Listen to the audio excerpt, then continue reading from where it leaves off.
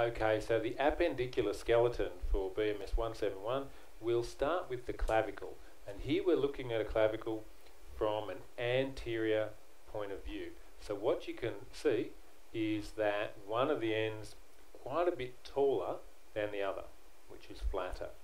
So the one that's taller is going to be the sternal end or medial end.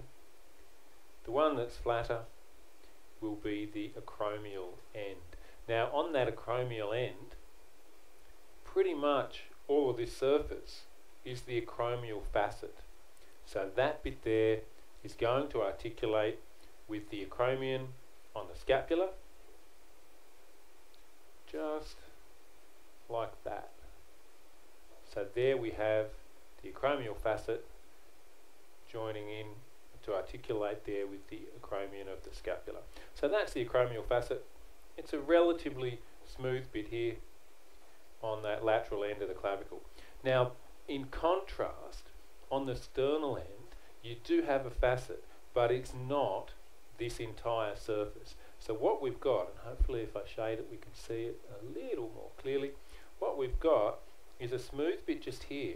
Now part of it's on the inferior surface and part of it's on the medial surface, so it's kind of L-shaped more than just being one face or the other.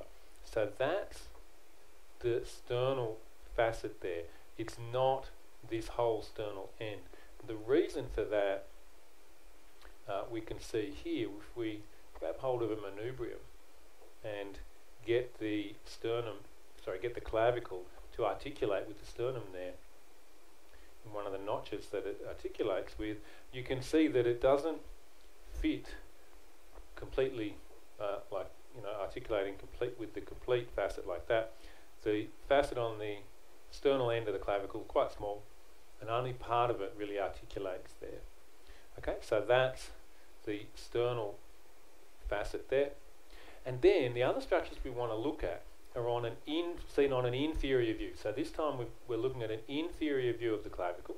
We've come over towards the lateral or acromial end, and we have here a tubercle. That's the conoid tubercle. And then from that tubercle, heading towards the acromial facet, we have a trapezoid line. Now that's it's a bit clearer if I cover that up and make it a little less bright. So the tubercle here, and then the line here. Now the line on this one is not really a thin line, it's more of a kind of roughened area that extends from here right over towards the anterior surface here. So that's the trapezoid line. Now then, while we're here, let's have a look at the scapula. So with the scapula, got quite a few more features than we have on the clavicle to look at. Firstly, with the scapula, we're looking here at an anterior view of a right scapula. Now the scapula, we can always tell which is medial and lateral, because this bit here has to be on the lateral aspect. So just remember that. This has to be pointing laterally, and this depression here is anterior, and if you're looking at a posterior point of view, you can't miss this, which is the spine. So you know that's posterior, you know where my thumb is here is lateral, so you can tell which way it should be sitting. Now, to begin with though, we've got at the bottom an inferior angle, and then coming up from the inferior angle up the medial side is the medial border. Now remember, the vertebrae are going to be just here, so this is the medial border. Sometimes people mix that up, they just think, oh yeah, that's lateral. No, that's got to be medial. This bit here has to be lateral. Then we've got a lateral border out this side. So inferior angle, medial border, lateral border. Then we have the acromion. Now the acromion is quite superior here, and it's the bit that has a facet here for the clavicle to articulate with. The acromion is here between my thumb and forefinger. So that's the acromion, that bit there.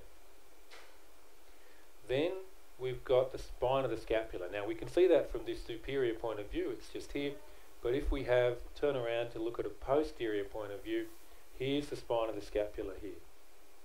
Now it's continuous with the acromion. Remember, the acromion is this more lateral part, Spine is where it's thinner, tapers to a point medially.